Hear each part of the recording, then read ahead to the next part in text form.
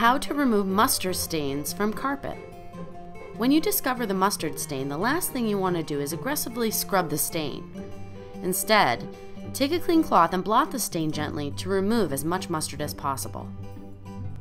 Blot the stain area of the carpet with a solution made of 2 cups of warm water and 1 teaspoon of liquid dish soap until no more mustard comes out.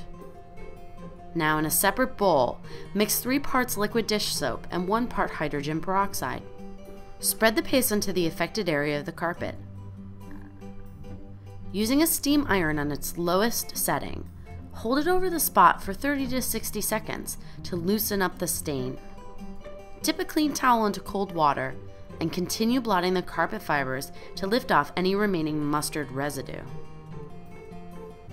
Pat dry the area with a dry, clean cloth. Another method to try is to pour club soda directly onto the mustard stain and blot it with a clean towel.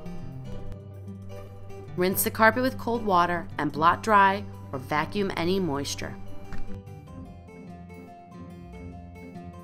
For more spot cleaning solutions, visit spotremoval.coit.com.